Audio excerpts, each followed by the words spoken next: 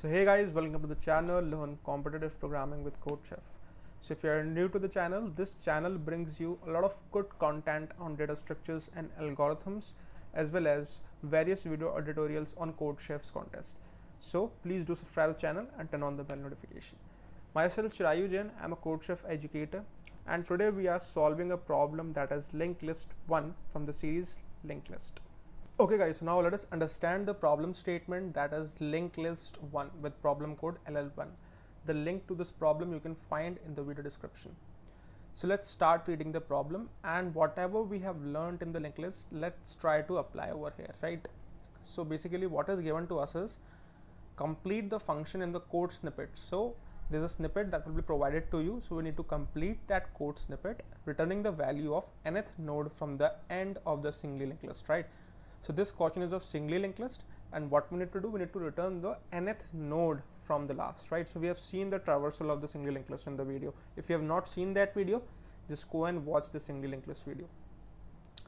So basically in the singly linked list A, we need to return the nth node from the last, and the length is L, right? The function takes two arguments, the head of the list and the integer n, and you are expected to return the answer in the form of an integer, right?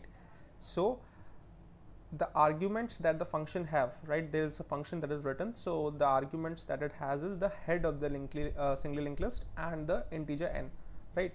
So the nth node which we need to return, right, from the last. So this is what the question is. If we see the input, there are t number of test cases. There are two things, that is L and N, right? The length and the nth node that we need to return, and the second line contains all the nodes, right? So this we do not need to care, as there is this function that is we need to complete only. We need not to care about the main functionality and the driver code that is already written. Okay, and there are certain languages like Java, C++, and Python in which the code snippet is there and you can use it, right? The output, now let us focus on the output. The function you complete should return the required answer, right? So the value of the nth node from the last, that should be returned from the function. Constraint, if we see, then the constraints are test cases are from 1 to 10. The number, the node which we need to return, and the length is ranging from 1 to 10 to the power 5, and the value inside that can range to 10 to the power 9, right? So that these are some constraints which are helpful when we need to solve the problem which has, you know, certain parameters for the time complexity, subtasks that are given to you, and need to fulfill that, right? So this is very important when we need to take time complexity into consideration. And these are the sample inputs. So if you see the n and the l, right? So n is 3, so we have 3 nodes here, and the l is 3. So from the last we need to return the third node, right? So what is the third node from the last? If we see 1, 2, 3 is the other number of nodes. So from the last, first node, that is 3, second node, that is 2, and the third node from the last is 1. So the output is 1, right? Similarly here we have 3 nodes, and we need to return the last node, right? First from the last, that is the last node, right? So 3, 2, 1. What is the last node? That is 1 itself. So the output is 1. So this is how the question is framed. And now let us see how we can solve this problem. So first let us look at what we have just learned in the single linked list. Let's try to apply over this question, and let's see a small quick approach for this particular problem. Okay guys, so now let us quickly understand the approach of this problem, right? So the information that we have, that is, it is a single linked list, right? So we have seen what is a single linked list. All the nodes are connected to each other with the help of pointers and in the unidirectional way, right? Only in single direction. So if we see this is the head, this is the null, and these are the number of nodes, right? So if we want to calculate the nth node from the last, let us say the value of n is 2, the second last node we need to have, right? So we can see, okay, this is the last node and this is the second last node, so we can simply return it, right? But we do not have any pointer like this. This is not a doubly linked list, right? We do not have a pointer like this. From this position we cannot reach this position. We do not know that, okay, this node is connected to this, right? This particular node, no, okay, my next node will be this.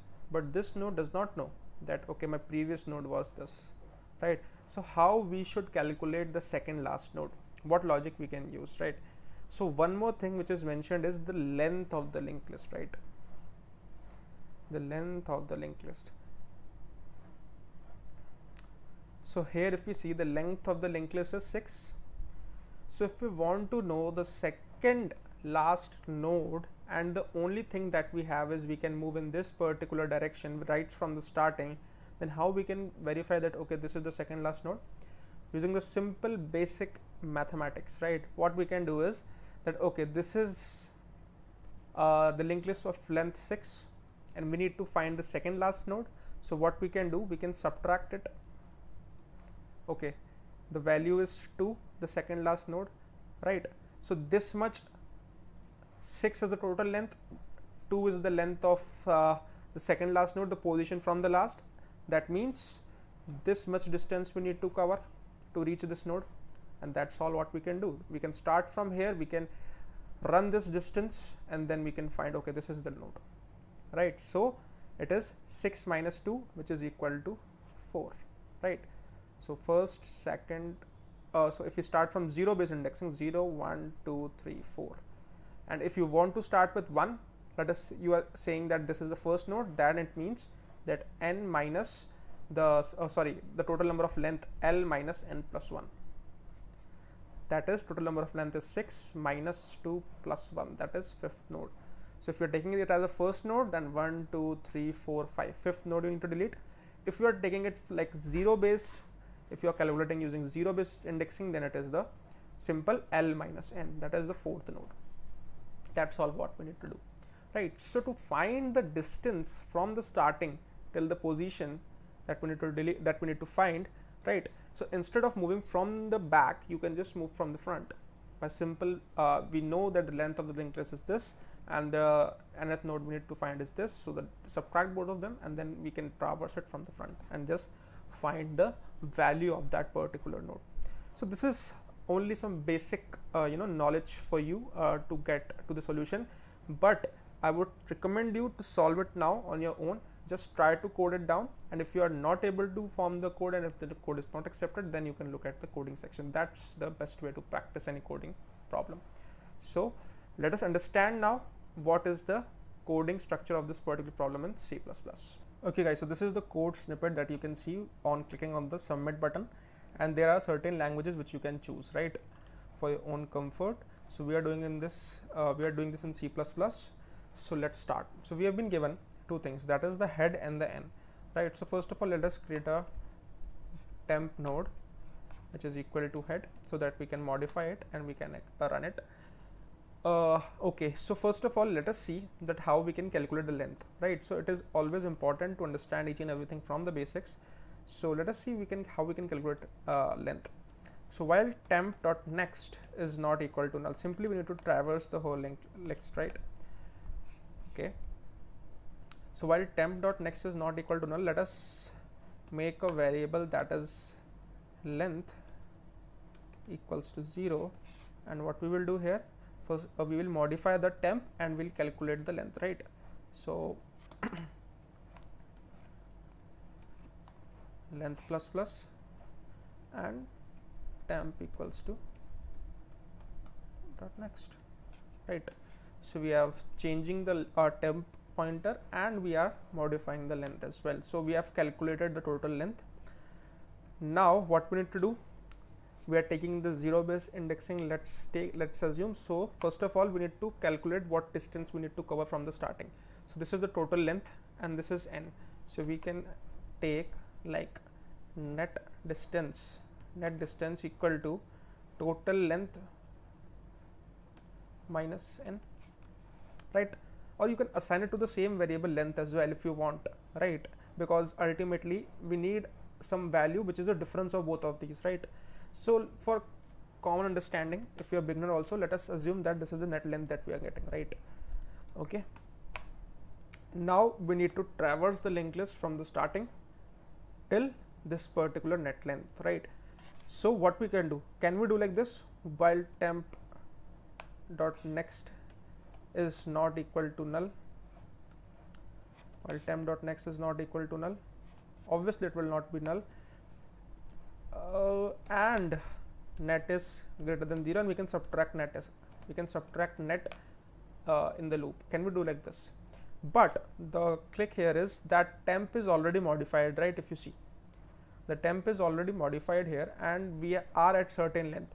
So what we need to do, either we need to take a new pointer and initialize it with head, otherwise what we can do, we can make temp is equal to head, like that only, because this portion is completed, right? We have calculated length.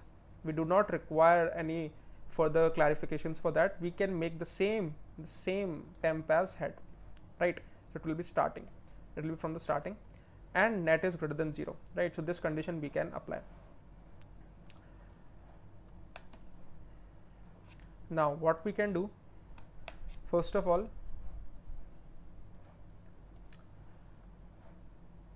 net will be greater than equal to 0. At 0th position we have our element, right? If we see at 0th position our element will be formed. So if we have a linked list of length 7 and we want second last node, so 5 4 3 2 1 0, right? So second last node will be at 0th position, so we'll be making it equal to 0, right? So what we will do now, temp will be equal to temp.next. This is the case, and whenever it will have 0, the net value will become 0. So how we will modify the net minus minus, right? So whenever the net value will be equal to 0, it will just move out from the loop, and what we will return from here, we will return the data that they want, right? Okay, so this is how we can get the nth node from the last. I think it is good. Let's try and see whether we get some error, or let's see what will be the status. Let's try to submit it, and we got AC.